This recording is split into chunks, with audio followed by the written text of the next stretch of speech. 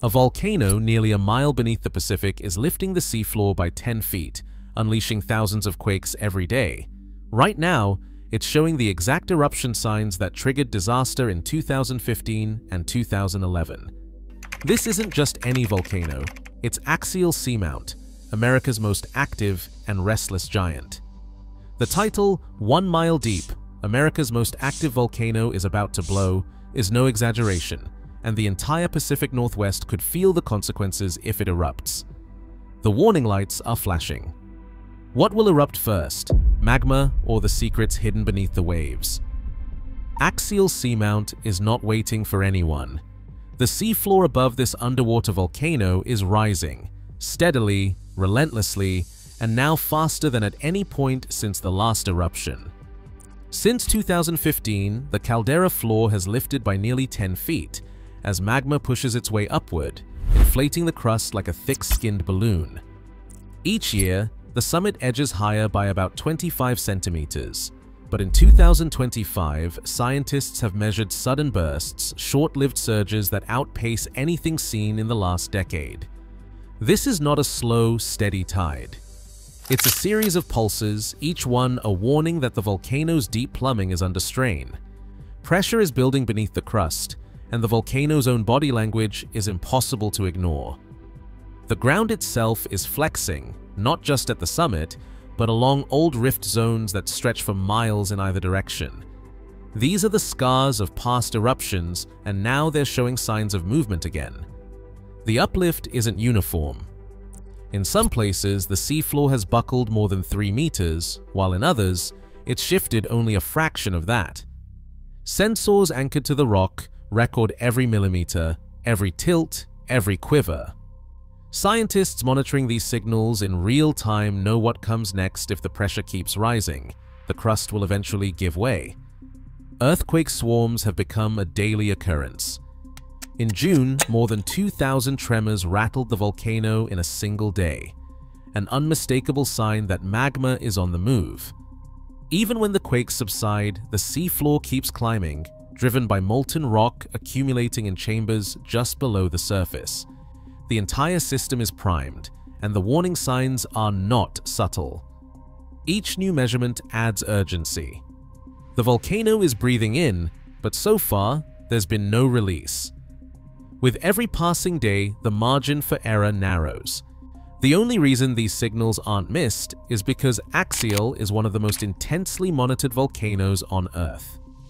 Scientists rely on a web of instruments, watching every twitch and surge around the clock. Without them, the next eruption would arrive with no warning at all.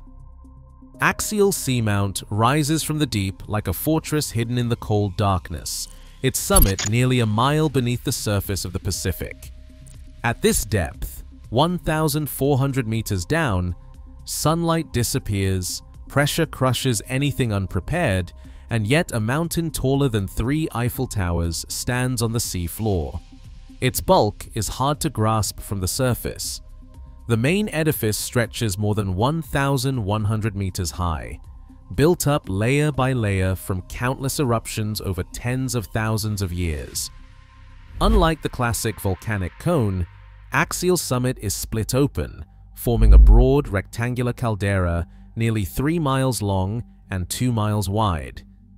This is not a gentle ball, but a vast sunken platform edged by steep walls and scarred by fissures that drop away into the abyss. The caldera itself is a geological oddity. Most volcanoes have round or oval craters, but Axial's is shaped like a giant box, its corners cut sharp by the forces that built and broke it apart. The floor is littered with collapsed pits, deep cracks, and ancient lava flows frozen in place. Along the edges, the ground falls away in sudden steps, some more than 100 meters deep, revealing the scars of past eruptions and collapses. Extending from the caldera, 2 long rift zones run northeast and southwest, each one a fracture stretching nearly 50 kilometers across the sea floor. These rifts are the volcano's escape valves, the places where magma finds its way out when pressure builds too high. Fissures and vents line these corridors, some still warm from the last eruption, others silent but ready to awaken.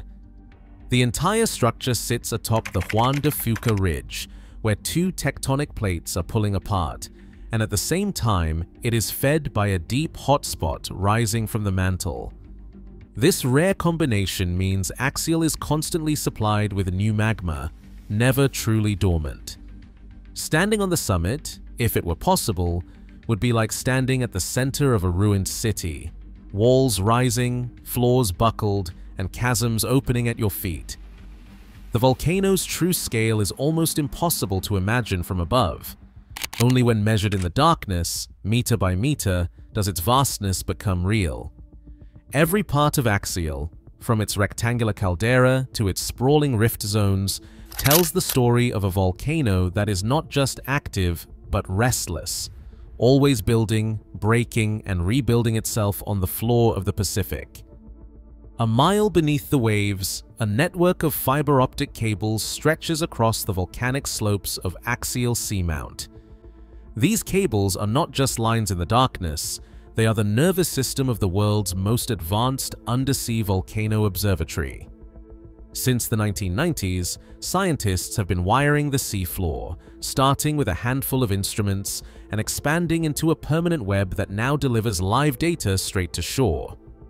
The Ocean Observatories Initiative, known as the OOI, anchors this system. Its regional cabled array brings power and high-speed internet to the deep, connecting more than 150 sensors that record every tremor, pressure change, and chemical surge in real time. This technology is not just about machines, it's about the people who built and maintain it. Bill Chadwick, a volcanologist with Oregon State University and NOAA, has spent decades tracking Axial's every move. Deb Kelly from the University of Washington leads the OOI expeditions that keep the network running and push its capabilities further each year. Rika Anderson, a biologist from Carleton College, mines the data for clues about how life adapts to catastrophe and rebirth on the ocean floor. Each scientist brings a different set of questions, but all rely on the same stream of live signals flowing up from the deep. In the summer of 2024, the team returned to Axial for a new round of upgrades. Over 12 days aboard the research vessel Atlantis, they used remotely operated vehicles to install 6 new benchmarks across the caldera and rift zones. These benchmarks are more than markers. They are precision instruments that track the volcano's inflation and tilt to within a few millimeters. 4 of the new sites were streaming data within weeks, capturing the subtle shifts that signal magma is on the move. The last 2 came online after additional calibration, expanding coverage into regions where the ground has buckled and quakes have clustered. The OOI's cabled array lets scientists detect changes that would have been invisible a generation ago. When the volcano breathes in, the pressure sensors catch every rise in the sea floor. Tilt meters register the slow flexing of rock as magma pools below. Seismometers record swarms of microquakes, sometimes more than 1,000 in a single day, while temperature and chemistry probes sample the vent fluids for signs of fresh magmatic gas. Each instrument is a window into the volcano's hidden processes, and together they form a continuous record of its restless energy. All of this happens in real time.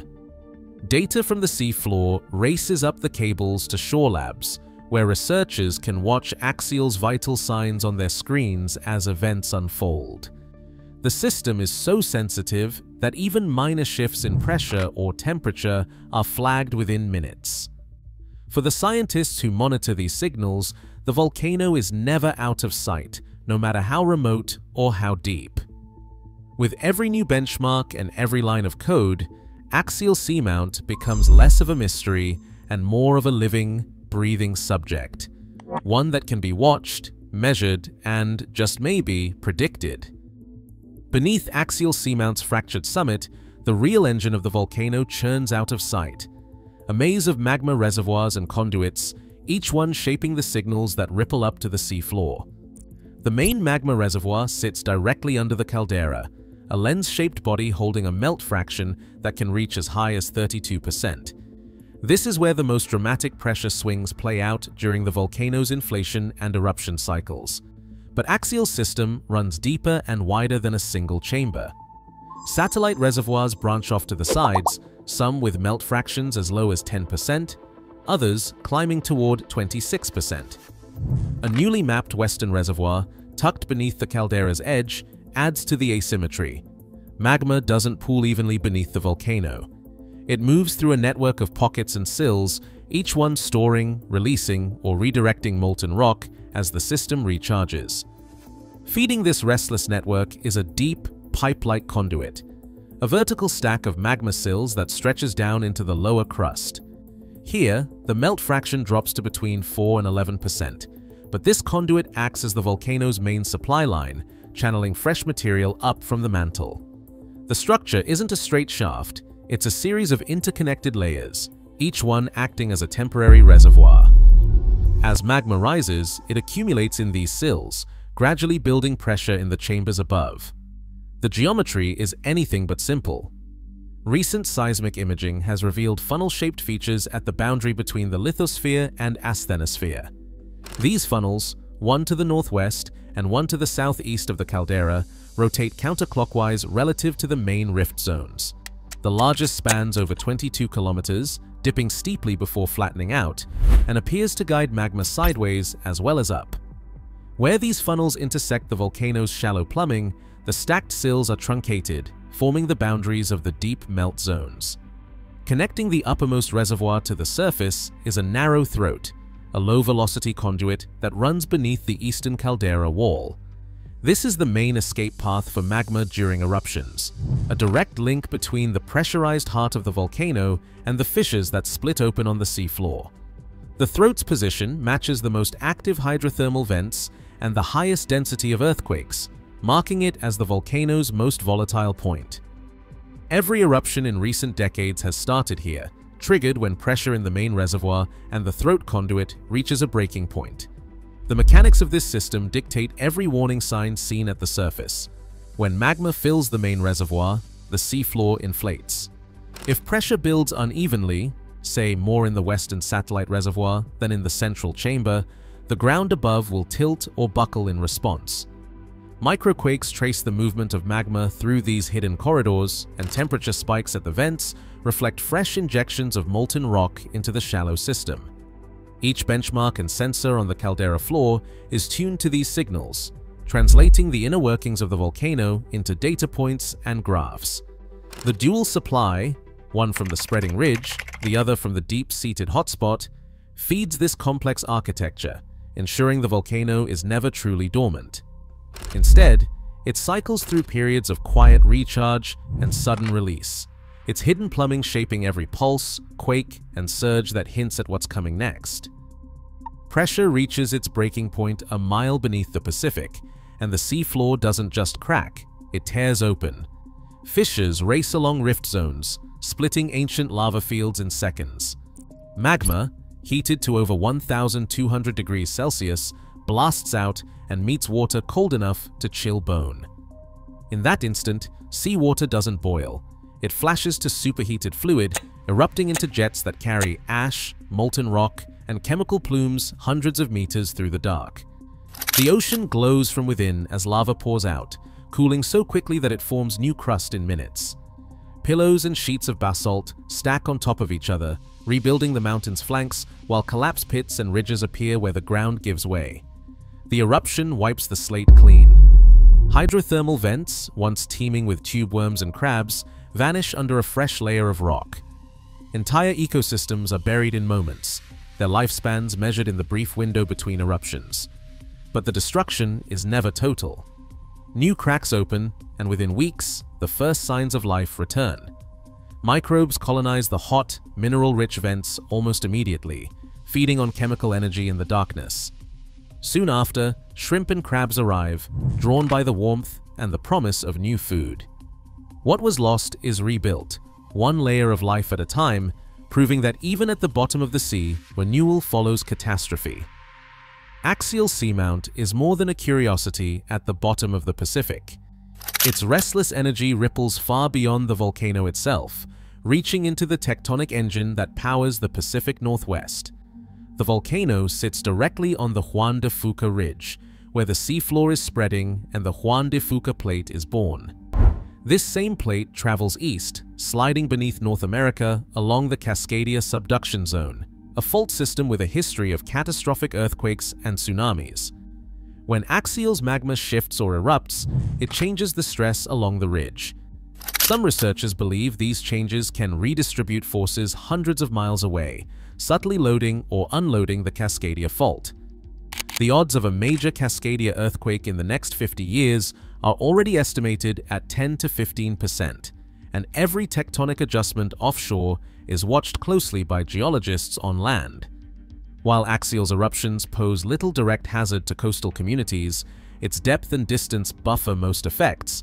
The possibility of stress transfer keeps it on the radar of hazard planners. But the story reaches even further.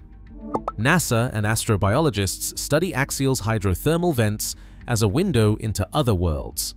The chemical-rich waters and thriving extremophiles here offer a living model for what might exist beneath the ice shells of Europa or Enceladus. These vents prove that life can arise and endure in total darkness, using chemistry instead of sunlight. Instruments and techniques tested at Axial help scientists design missions to search for life in alien oceans. In this way, every eruption and every new vent at Axial is not just a local event. It's a rehearsal for discoveries that could change our understanding of life in the universe. The pattern at Axial Seamount is not a mystery. In 1998, the volcano inflated, earthquake swarms rattled the summit, and sensors caught the pressure rising. Then the crust broke and lava poured out. 13 years later, in 2011, the same sequence unfolded. Steady uplift, a cascade of microquakes, and a sudden eruption that left a mile-wide lava flow across the caldera floor.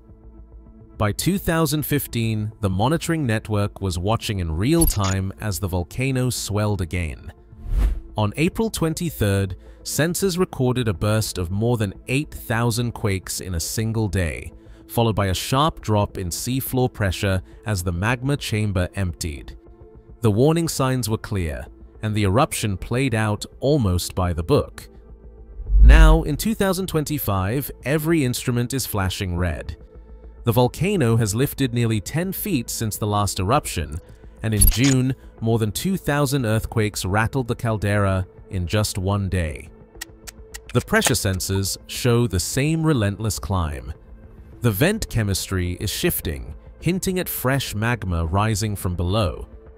Each signal matches the pattern seen before every eruption in the past 3 decades. Only this time, the signals are stronger, the swarms more intense, and the inflation faster than ever measured. Scientists are watching the countdown unfold, but no one can say if this is just another cycle or the start of something bigger than anything on record. Axial Seamount has lifted nearly 10 feet since its last eruption in 2015, a signal scientists have seen before every eruption since 1998. Today, more than 2,000 microquakes were recorded in a single month, and vent temperatures continue to climb. Real-time data from the OOI cabled network confirm this pattern matches the lead-up to previous eruptions, but no one can say with certainty if the next event will follow the same script. The threat is not just theoretical. Pressure changes at Axial can influence stress along the Cascadia subduction zone, which carries a 10 to 15% chance of a major earthquake in the next 50 years. NASA studies Axial's vents to understand life in extreme environments, both on Earth and beyond. As instruments record every tremor and surge, one fact remains. Axial Seamount is America's most active volcano, and its next move is unfolding in real time, deep beneath the Pacific.